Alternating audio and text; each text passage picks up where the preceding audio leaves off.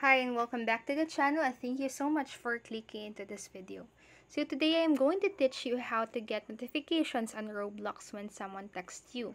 But first, I am going to show to you how you can receive push notifications from Roblox on your device. So first, let us go to settings. So in here, we are going to notifications and status bar, and then tap on to manage notifications.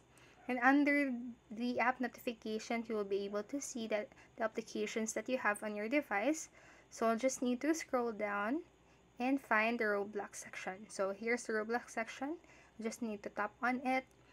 So just make sure that this allow notification section here is toggled on. It is on the upper part of the screen.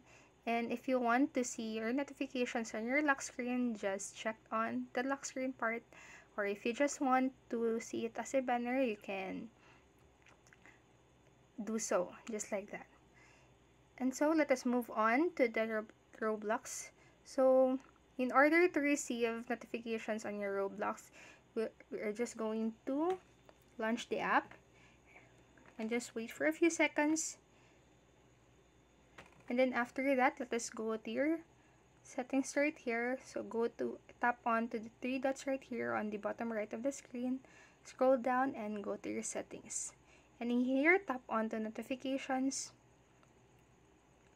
Wait for a few seconds. Just like that. And then tap on to Roblox platform. So if this is what is set on your Roblox, you'll need to tap on to all in order to receive notifications whenever someone chats you or message you on Roblox. So that is how you do that.